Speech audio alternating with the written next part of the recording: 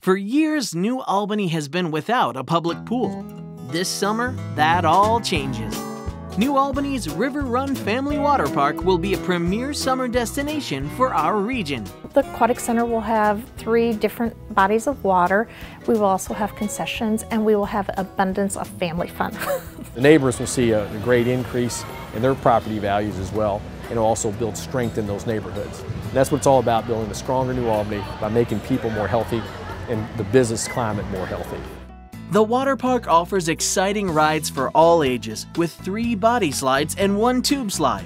Families will love the 3 bodies of water, including an activity pool with lap swim at specific times, as well as family activities during the day.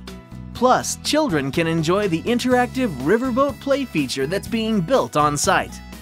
I think that the Aquatic Center for the families of New Albany, I think this is really important to them because it's not something that's offered in New Albany. They would have to drive, to Clarksville or to Jeffersonville really to just get a public pool.